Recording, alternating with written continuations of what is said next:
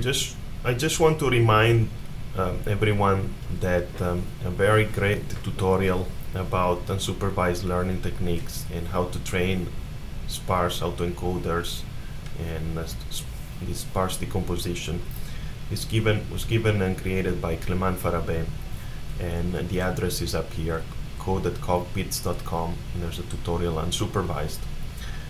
We will not describe this tutorial in details as there are enough information about it. Instead, we will focus on easier learning technique for unsupervised learning, which is called clustering learning. It will be given to you in lecture 7.